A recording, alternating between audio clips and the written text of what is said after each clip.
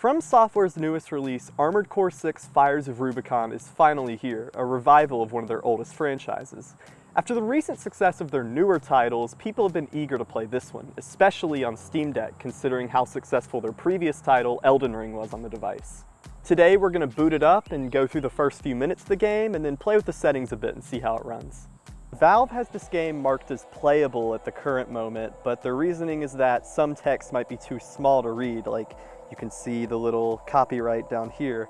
That can be easily fixed by holding the Steam button and the left bumper when you can zoom in and read some things that you normally can't. Going into the graphics settings now, we have our full screen options. You obviously just want to keep that on full screen if you're playing on deck. For resolution, you can change it to 16:9 or anything lower if you prefer that. The frame rate option is particularly interesting because it allows for options above 60 FPS, which isn't usually an option in From Software games. The highest option is 120 FPS, so still not uncapped, but definitely an improvement considering From Software's previous releases. And then we have the quality settings, which defaults to high on the Steam Deck, which is very interesting. I'm going to keep all the graphics settings at high, but I'm going to disable depth of field and motion blur just for personal preference, so let's get right into it. The GPU and CPU are hovering around 87 degrees Celsius right now, which is pretty hot, but we are outside in the heat. It's about 30 degrees Celsius right now. So in this smaller area, it looks like it's running pretty well, but I'm interested in seeing how it'll run in the more open areas. Getting about 35 it looks like now, but it's gone up to about 50 for a little bit there.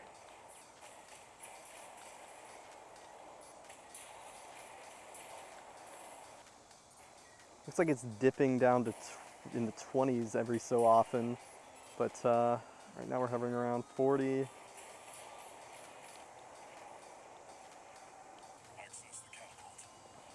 This game graphically is very beautiful. Outside, it looks like we're getting around high 30s to 40.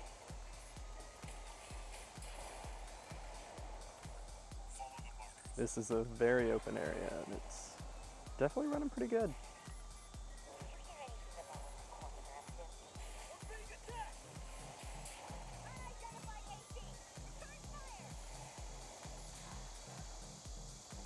There's some very minor hitches, but it's very, very playable, especially for high settings. All right, now we're getting around 25, it looks like. So just from what I've played right here, it seems like in big open areas, you'll usually get about 35 to 40 FPS, but whenever big events are happening, it could lower down to 20 or 25. All right, so now that we've looked at high settings, I'm gonna go down to the low settings and see what frame rate we can get.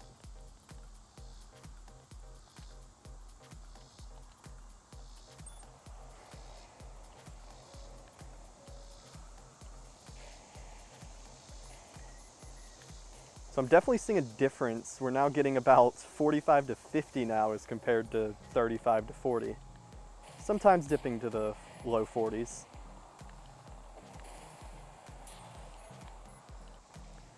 Honestly, even on low, I'm very surprised to see a game of this caliber running in the 50s in an open area like this. Elden Ring definitely struggled in more open areas, usually hovering around the 30 or 40 range on low settings. I will say though, this game's UI is definitely not built with the Steam Deck in mind. It's very small and sometimes hard to read. It's meant better for bigger screens or monitors. So Valve saying that it could be difficult to read smaller text is definitely right on the money.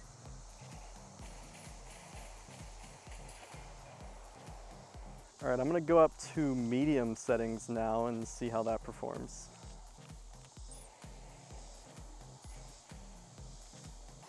It's looking pretty similar to high, a tiny bit better, which is about what I was expecting. Mid to high 30s, sometimes 40. All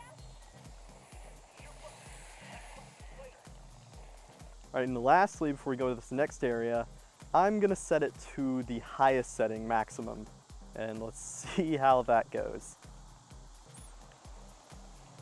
Okay, wow.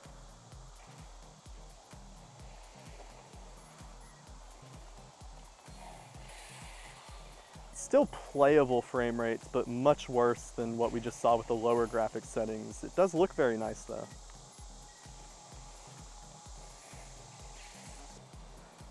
This is running surprisingly well though. Especially in the maximum settings, this is not bad at all.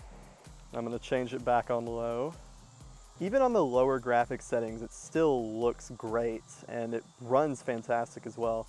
So all in all, Armored Core 6 looks and runs great on deck. I highly recommend playing through this game on here.